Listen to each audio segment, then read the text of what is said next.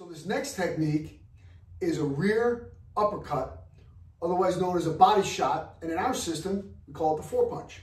So, I'm coming right here, I step across. My fist is vertical, slightly angled. I want to hit to the ribs, solar plexus, liver shot. So right here, I'm going to step across, open up my hip, boom, and deliver the blow.